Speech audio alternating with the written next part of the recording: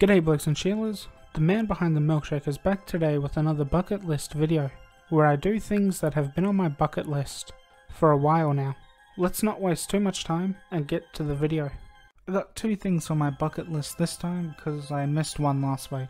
The first one is to finish another one of my stories, which I finally have. It's one of my short stories that I've been working on for ages, and I finally got it the way I want it. It's called Hachi Shiku Sama, or Miss 8 Feet Tall. And the second one I haven't finished yet, but it's to get the entire Dragon Ball Z manga collection. I've got the entire DVD collection, so just need the manga now. And that's all for today everyone. I'll be going to do what I usually do for the rest of the day. Please, if you want, like and subscribe.